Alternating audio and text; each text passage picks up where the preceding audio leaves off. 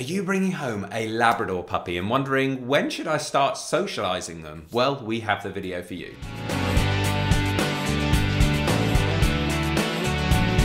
Welcome back to the Fenrir Labrador Show. My name's Joe and I'm a certified canine leader here at FenrirCanineLeaders.com.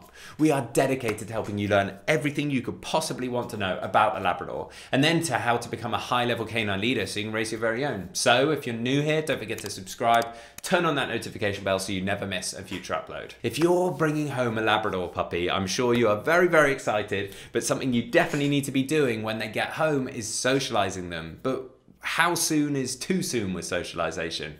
Well, today we're going to be tuning into a webinar that the canine behaviorist and founder of FenrirCanineLeaders.com, Will, has recorded all about when to start socializing your puppy. So guys, let's not waste any time and dive straight into this webinar, as this is one of the, possibly the most asked question I get in relation to people just bringing their puppies home. And that is when they should start to socialize their puppy. So let's dive into it, because there's an easy answer and then that answer has to be unraveled a little bit. And the easy answer is from the very second that you bring your puppy home. Now, the easy comeback to that answer is, but everything I read online and potentially even my vet says that I have to wait until my dog has had all of its jabs until I should start socializing.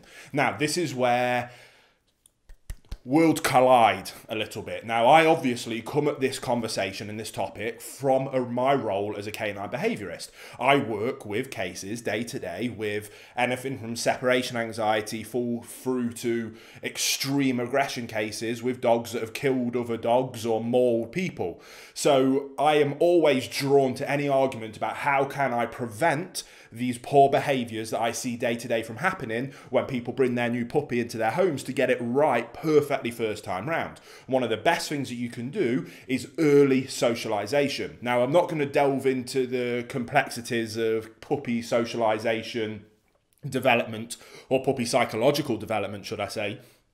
But what I will say is very simply, between 8 to 12 weeks of age in a puppy's psychological development is one of the most crucial stages for socialization of that puppy. Now, when it comes to vaccinations in particular, most of them suggest that you shouldn't be taking your dog out until post 12 weeks, and that window is gone. And when that window closes, you don't get that window back. So when I say that you should be socializing your puppy from at day one, I absolutely mean that. However, you should absolutely be taking necessary precautions. Now, even people like the American Kennel Club and I forget the exact term, but it's the American Association for Veterinary something or other, are starting to now positively advocate for socializing puppies before they've completed their vaccination process, providing you're putting in common sense precautions to ensure that you're keeping your puppy safe. And I fall in a very similar position to that standpoint when we're talking about socializing your puppy. I absolutely think that you should do as much socialization as is physically possible whilst ensuring that your puppy is safe. Now, can we control absolutely every variable? No, we can't do that in life. Otherwise, we might need to wrap ourselves up in a bubble room and never leave. You might go out and unfortunately get run over by a bus. Yes, your dog might go over and pick up a nasty disease. Now, what we can do, like not walking out into road in front of traffic without looking, that's a good common sense precaution. Use the same common sense theories and principles when taking your puppies out to socialize them. Hey guys, just a really quick message. I just wanted to let you know, if you didn't know already, that my first published book is officially out and available now. It's called Raising and Training Perfect Puppies, The Missing Secret of Success, where I boil down all of my skill set, experience and knowledge into the pages of this book to help set you up for huge amounts of success with your puppy. If you are interested, there'll be links in the description box below. It's available worldwide on Amazon. I really hope you find it as valuable as I'm sure that you will. But until then, I'll let you get back to the video you were just enjoying. If you're going to meet other dogs, ensure that they're other dogs that have had their vaccination protocols, and they'll be absolutely fine. So call up your friends and family that have dogs, as long as they've had their vaccinations and they're fully up to date. Get that puppy socialized with other dogs.